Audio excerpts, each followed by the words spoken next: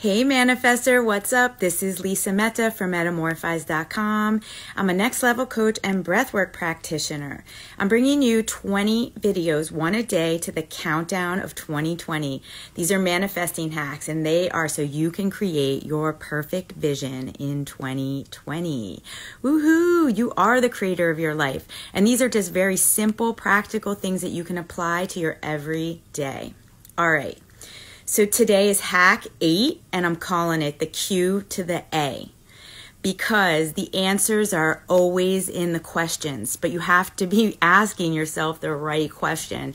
And that actually can feel like the hardest thing to do, especially when you're in overwhelm, you're spinning out, you're feeling like rise of a lot of emotion. So this is the question that I use when I'm feeling those things. And it's as simple as, what are my options? So when you ask yourself this question and you're in the middle of a lot of things in your life, this question will pull you out into witness mode. Then you get to look at every little thing individually, ask yourself, is that a yes? Is that a yes? And you can really start to see and feel which one of these is going to serve you in this moment. But you really need to first see all the options from a place of detachment before you can dive in, especially if lots of stuff is coming at you at once.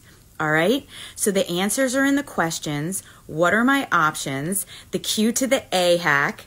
And happy manifesting. You got this. And let me know if you need anything. Bye.